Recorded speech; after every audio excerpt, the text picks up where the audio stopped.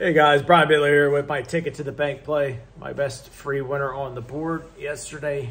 Did not cash the money in the bank, and the Fast Five went 3 and 2. Premium picks 1 and 2, but again, the titanium play hits. My best bet you can get at pickdogs.com for $15. 53 and 28, 66% run. I got the spread winner in college football tonight for $15. Pickdogs.com. Check it out.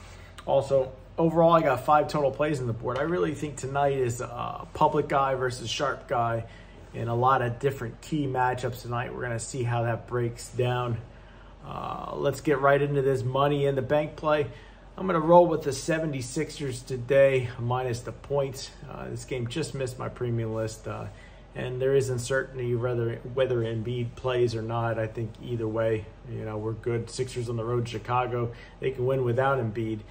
Wizards will be a team to play in spots this season at home, but let's face it, this Wizards team has been a money burner for bettors. Wizards 16-34-2 last 52 games ATS overall, and they're just 8-21-1 last 30 games playing on a one-day rest. I think the Sixers team takes it to them. Lay the points. You can take that game right to the bank.